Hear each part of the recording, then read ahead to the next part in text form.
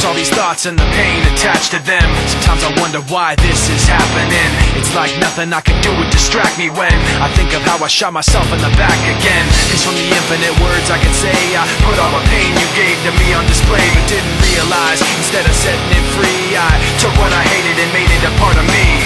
Never goes away, never goes away. And now you become a part of me.